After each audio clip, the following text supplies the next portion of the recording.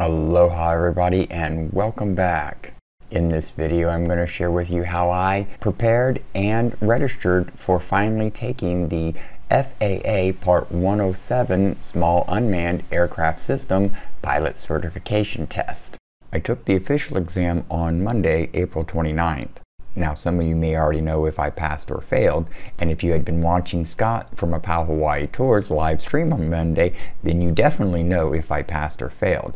But for everybody else, you're going to have to stick around to the end of the video to find out the answer to that question.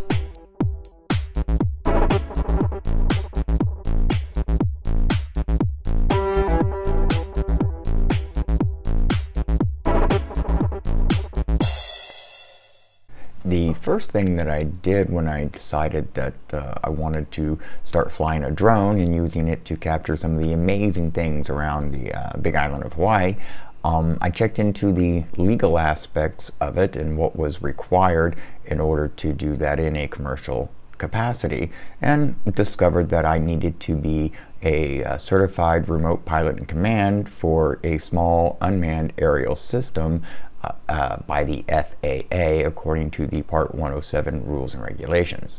And I was also required to register the sUAS, aka drone quadcopter, whatever name you want to give it, with the FAA as a unmanned aerial system under 55 pounds.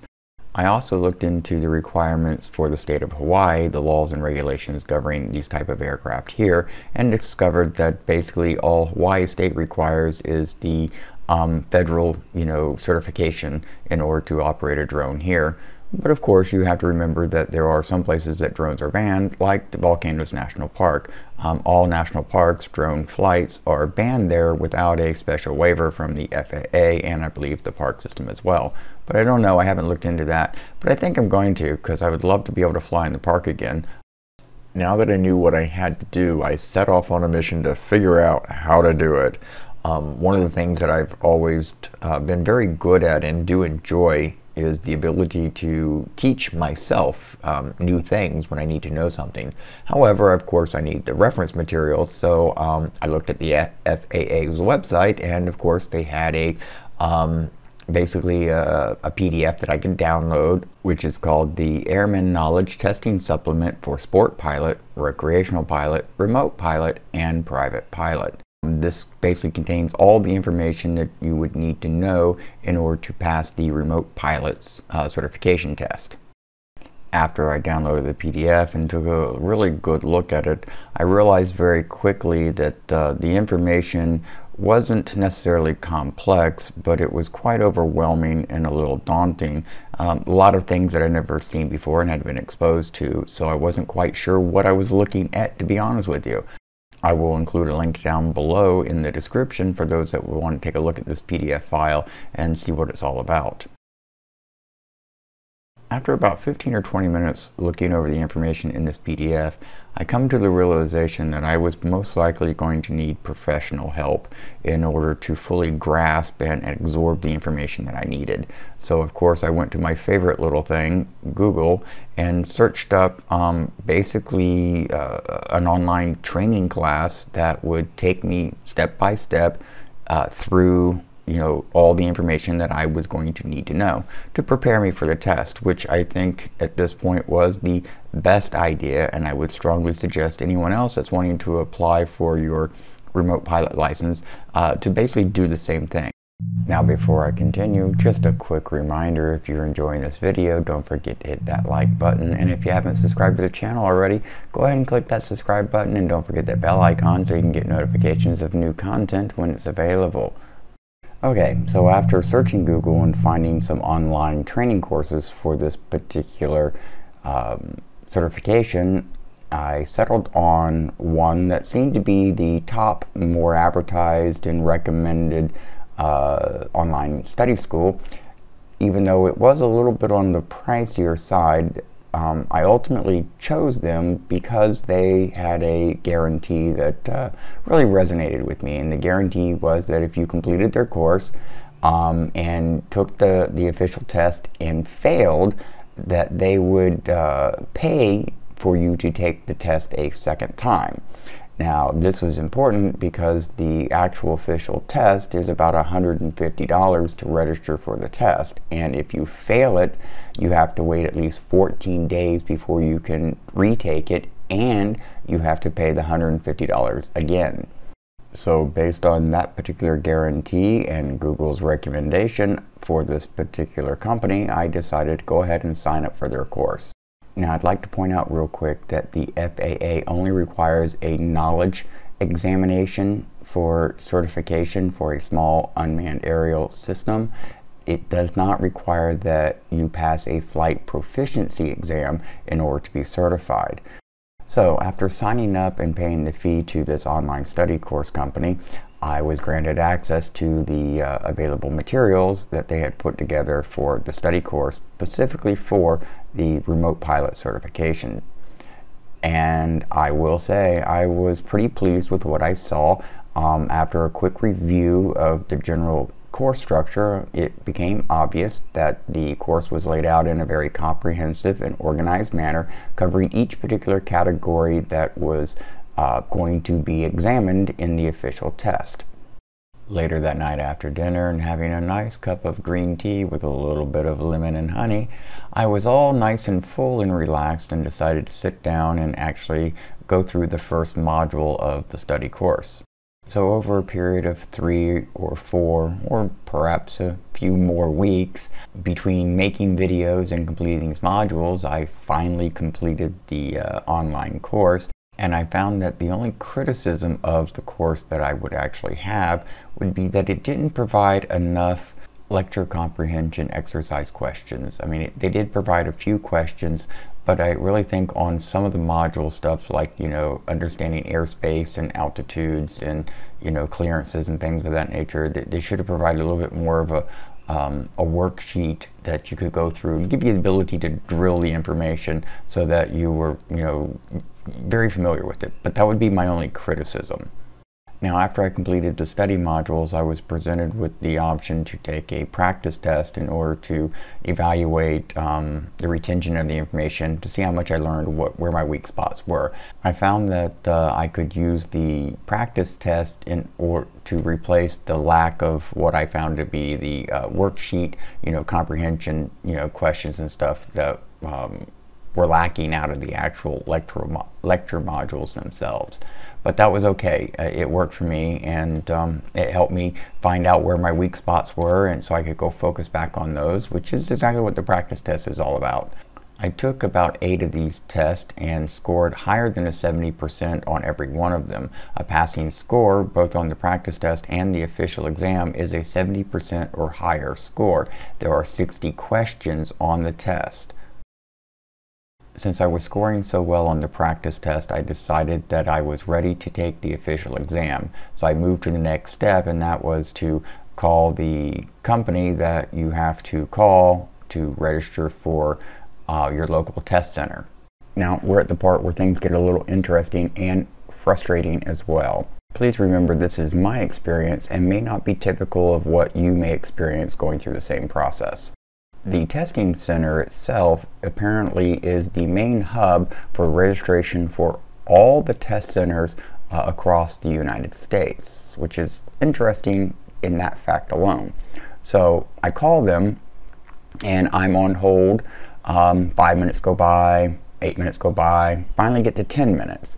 And then all of a sudden I get another message, which was that all their agents were currently busy, and if I would please leave my name, phone number, and the test that I'm applying to take, someone will call me back in 24 hours. So I left my name, my phone number, and the test that I needed to take, and thanked them, and was looking forward to getting a call back within 24 hours. 24 hours came and went, and I did not receive a phone call, so I called the number again. Once again, I was on hold, waiting for the next available agent. 5 minutes go by, 8 minutes go by, 10-minute mark. Here's that same message. Please leave your name, number, and the test you need to take, and someone will call you back in 24 hours. So I left a second message and waited until the next day. So here we are 48 hours later, and I still haven't heard back from this company. to schedule the test. So I decide on the third day I was going to give them a call again.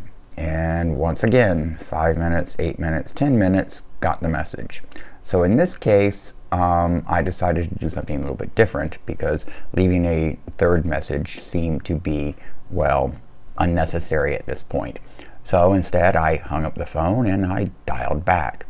And once again, you know, time ticked by, 5 minutes, 8 minutes, and then amazingly at 8 minutes and 47 seconds, some real person actually answered the phone. Believe it or not, I was a little shocked, and I think it may have came across in the first few words that I spoke to the individual, because I guess it kind of set the tone for the rest of the conversation, which wasn't bad. There was some communication issues, spelling issues, things of that nature. So when you call, I suggest, these are my suggestions when you have to call to register for your test. One, if you end up being on hold for 10 minutes waiting for an agent and get the leave a message recording, don't leave a message. Hang up, call back. Be prepared to spend maybe 30, 40 minutes calling 2 or 3 times. But I suspect what basically happens here is when you're on hold, you're in a queue because they say, you know, your call will be answered in order it receives. Well, there are other people behind you that are going to get that same message within, you know, seconds to minutes after you. So they're going to end up dropping out of the queue just like you would do. So instead, if you hang up and call back, you get put back at the back of the line, yes, but there's a very good possibility that those 4 or 5 people ahead of you are going to hit that 10-minute mark and drop out of the queue, putting you like maybe in the second or third position, or even perhaps the next, you know, person in line. At least that's what I think may be happening in this particular case. So anyways, be prepared for that.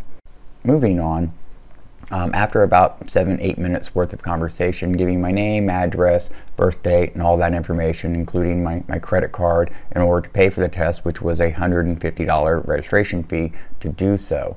I had my test date, which was for April 29th. At this point, I had 4 days to prepare for the actual exam. I was already prepared, mind you, but I wanted to make sure that I really knew the stuff and was fresh on it. So what I did was Saturday, I actually took a couple more practice tests, one in the afternoon, one later in the evening, just to kind of, you know, keep my brain thinking about these things, and of course pass those tests as well. Now come Sunday, I did something a little bit different. I actually took 3 more practice tests, and I did it in a span, because it took me about 40 minutes to finish the test. So I would take a test, and then I'd wait about an hour, hour and a half. I would take another practice test, wait another hour, hour and a half, and then of course took the third one. And what I noticed is each time I took those tests, my retention was better with the information, and I was actually scoring higher and higher.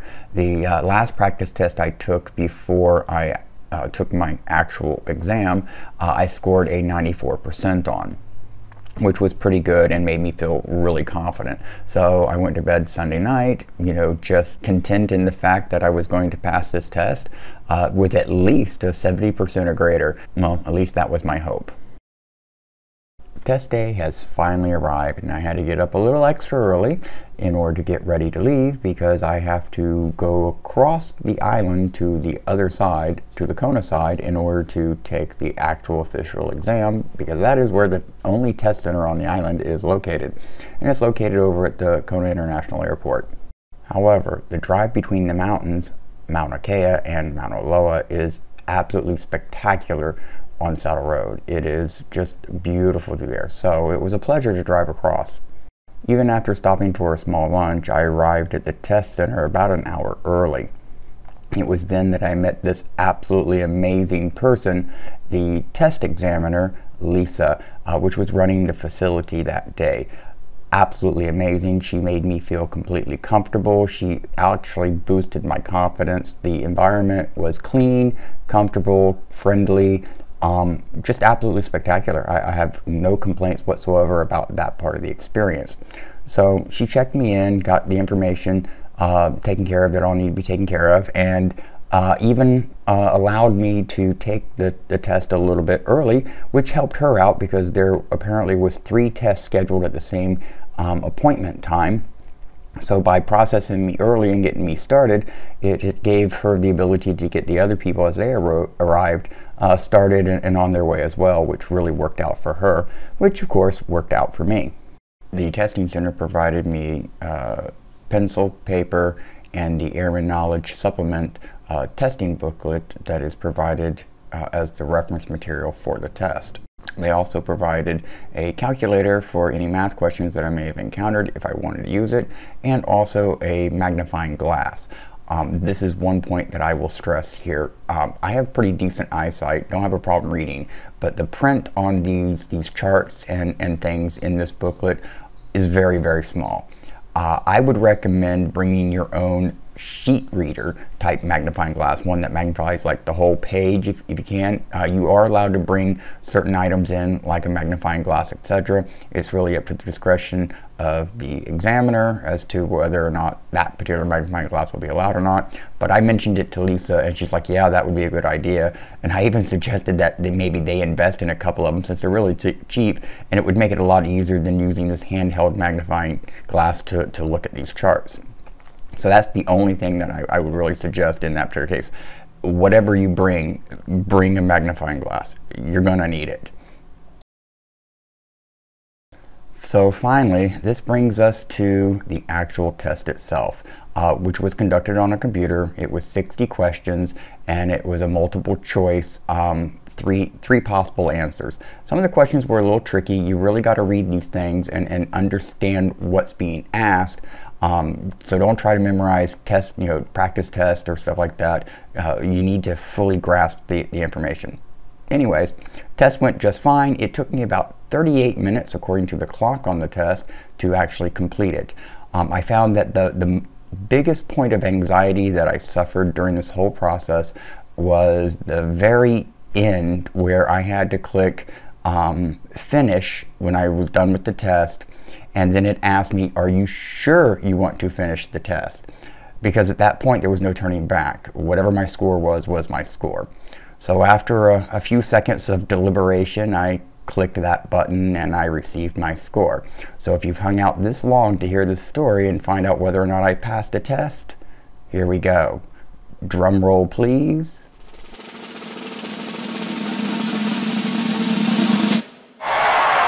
Thank you. Oh wow, thank you. I couldn't have done it without all of y'all's support. So yes, I passed with a 88% score. So I'm very, very proud of myself. That'll bring us to where I'm currently at now in this process, and that is waiting for the issuance of my temporary flight certificate. I was able to create my account on the FAA website, apply for my Airman certificate, and associate my test results with that application. That took about 34 hours for the test results to become available to the FAA systems. So we are currently waiting for that issuance of the temporary flight certificate, which I can then print out, and I will be completely legal to fly. So excited about it. The wait is killing me. And then about 6 to 8 weeks later, I'll get my actual plastic license card, which will be pretty cool to have. And I think that'll do it for this video. I hope you enjoyed listening to the process I went through. If you have any questions about that process, or if you're planning on getting your own remote pilot and command certificate, leave it down in the comments below. I'll try to answer if I can. I also have some new items available, some amazing calendars and posters. You can find them in the link in the description below. And don't forget to hit that like, subscribe, and share button if you haven't done so already. And as always, you have an amazing morning, afternoon, or evening.